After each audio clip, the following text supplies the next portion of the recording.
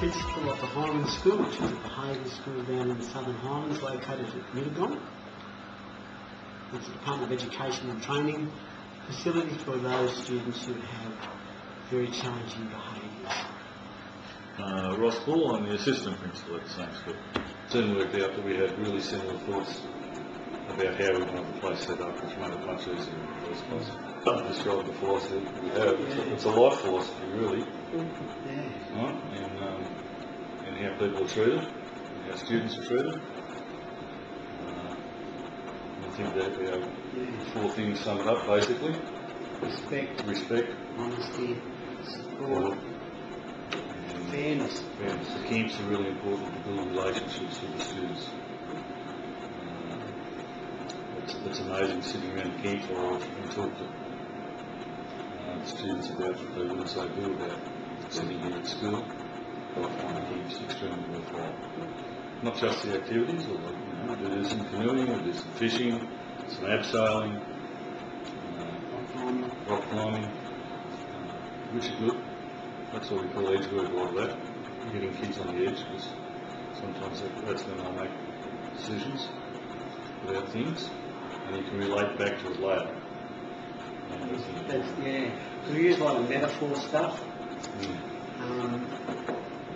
because it provides the kids with both the concepts and the vocab to talk about what's going on inside and where they want to be, and that's why the outdoors is so important, because it provides that metaphor, it provides that opportunity to talk to the kids, it provides the opportunity to talk to the kids on a really foundational level about what they want to do with their life, because up to this point generally they're quite pessimistic about their futures.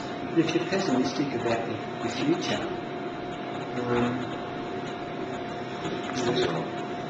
a lot of the outdoor program shows a lot of positivism back in. And we also kind of like to put the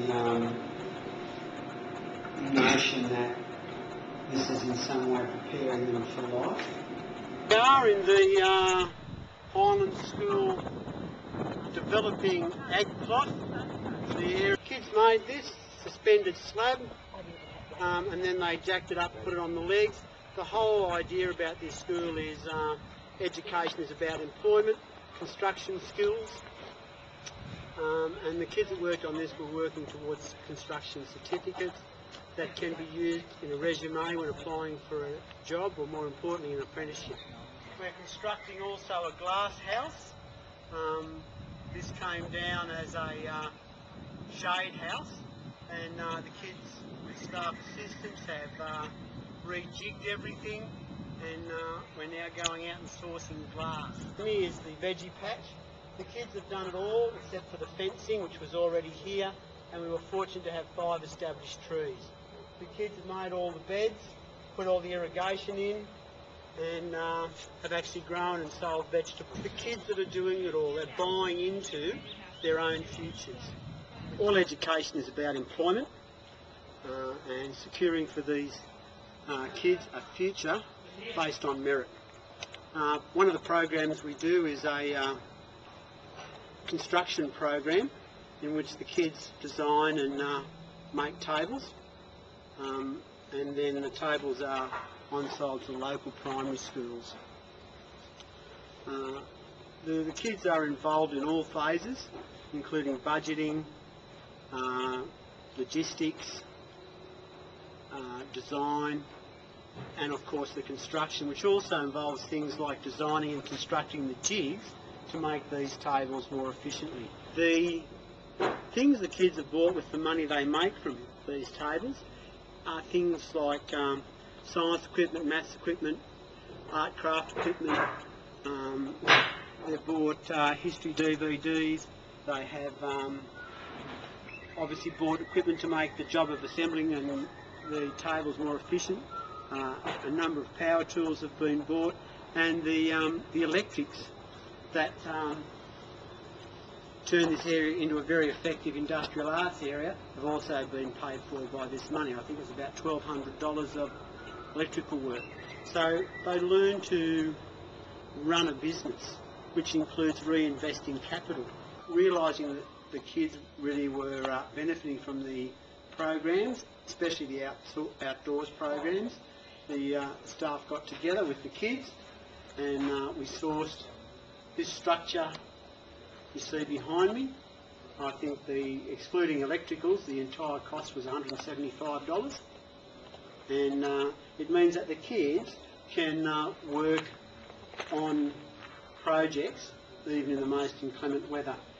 Everything in here has been bought with money that the kids have raised. One of the things that we're very keen is to teach the kids how to be self-sufficient. Kids go out, they find a dead tree on private property, and they've got permission to cut down these trees as they're being cleared anyway. They'll cut each of these logs up into coasters, and then they will wood burn designs and patterns on them. Thanks, mate. Run courses on word processing. There's a Microsoft Word program, an Excel program kids go through and actually a certificate at the end when they finished it, which gives them just some basic understanding of how the programs work, enable them to set up a spreadsheet. And once again, they can put those certificates in their resume when they have to go and win a job on merit. I think if you were to define the school, it would be a place where everyone is treated the same. Yep. Yeah, sure. If they get to the stage where they can actually see a secure future for themselves, then they're keen to move on. They're keen to acquire accreditation. They're keen to actually become parts of our community that are positive. They're going to become part of our community anyway, and I guess we as a community choose whether we want them to be a positive or a negative part, and that's why I'm truly proud that the Department of Education and Training has gone down this path.